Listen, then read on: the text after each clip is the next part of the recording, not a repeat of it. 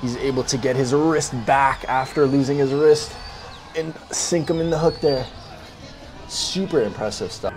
Oh, just look at that in the strap, the side pressure, just pushes Marcio off the pad. Yo guys, so I just came across a video of the Arnold Classic arm wrestling competition, and I saw some people stand out in these matches who deserve a shot at East versus West. Main dude was Kevin Palco. This dude, I've been watching this dude for a while on YouTube. This dude's an absolute monster at 154, and he actually ended up winning his whole class at 154. This is one of the matches. It was just uploaded on 217, which is a great arm wrestling channel, by the way. But man, he's looking super impressive. And Roman Gromov, another like really highly skilled guy, 154 pounds in America, one of the highly ranked guys. What Kevin, this guy just been on an absolute upward trajectory in the past 2 years. I've been following his videos, his matches and stuff. Dude's a beast. And he's very unconventional with his style too. Watch this. Roman with the very, very nice top roll, able to take the hand, but even with the hand back, Palco very tight in the strap there, staying connected and using side pressure, staying nice and tight. You can see all the veins in his forearms. This dude is jacked. This dude is built for arm wrestling. This dude trains hard. And that's a good match. You can see the red line on his face. That's a maximum effort right there. He's able to get his wrist back after losing his wrist and sink him in the hook there. Super impressive stuff. Look at this.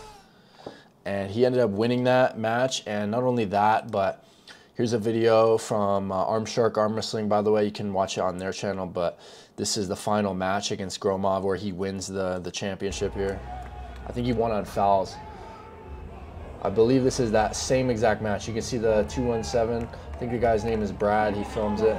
But Roman ends up elbow fouling. Kevin wins, that's huge. That was absolutely phenomenal performance. So, I mean, I think he probably deserves a spot in East versus West. It's awesome that right now the East versus West qualifiers are going on around the U.S. So we're going to see some big names go to that the East versus West qualifier finals, which I believe is in Virginia. I don't know the exact date on that. I think that's in June or July. So we're going to start to see who's actually qualifying for East versus West. But I mean, guys like this are surely should be competing in those events for sure.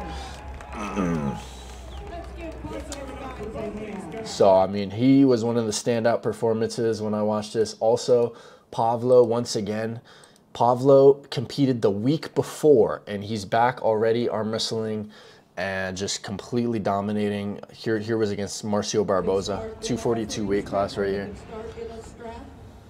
They've chosen to start in the referee script. Marcio on your left, Pablo on the right. Both these guys, many-time world champions.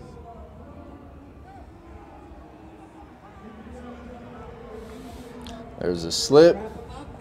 They're going into the straps. Elbow foul on Marcio. Man, Marcio's got to work on those elbow fouls. Every time I watch a match from him, it's always some type of foul drama. Like, man, dude is so strong, but he fouls a lot.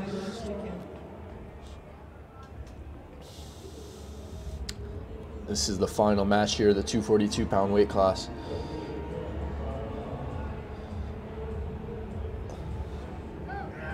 Oh, just look at that in the strap, the side pressure, just pushes Marcio off the pad.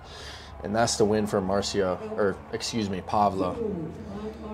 Incredible, incredible. So, yeah, standout performances for me were Pavlo and Kevin. Those guys look very, very good in the Arnold Classic, and I would love to see them in East versus West. I think Pavlo could potentially go against someone.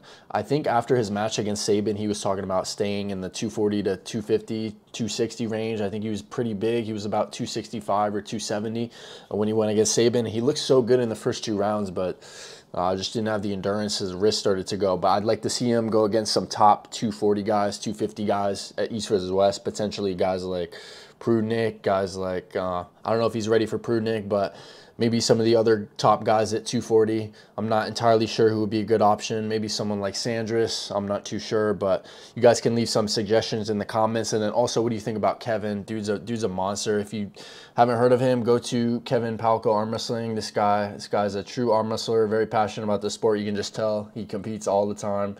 And also, Some other standout performances were, let me go to it. There was, let's see. Oh yeah, this dude, I don't know this dude's name. I think his name is Dustin, but he went against Luke Kent. This is a young dude. I think he's probably about my age. And he looked super impressive. He ended up getting second, but he was doing some real damage to Luke there. And you can see after the match here, I believe he lost on fouls. Let's see.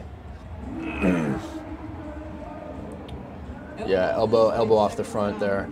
Lost on fouls, but you can see Luke definitely showing him his respect after the match right here. Just take a look. I mean, the kid is super strong, so it's just awesome. The future generation of arm wrestling, guys like Kevin, guys like that Dustin dude, and then Pavlo, just continuing to tear it up. The guy has been tearing it up for a while now, so I'd love to see more action from Pavlo in competition because he does a lot of tournaments, but I would like to see more super matches from him, East versus West potentially. He was just saying King of the Table, but what do you guys think about that? Leave a comment. I'm out. I'll catch you guys later.